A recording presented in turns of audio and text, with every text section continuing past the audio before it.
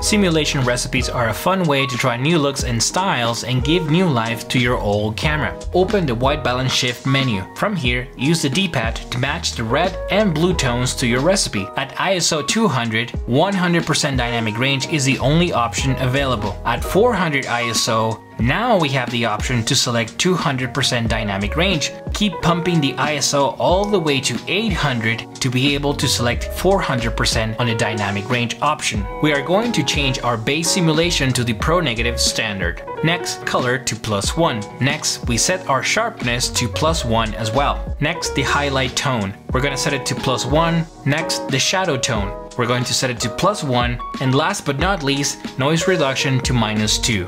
Press the back button, press OK, and that's it. If you like this video, check out my full review, link below.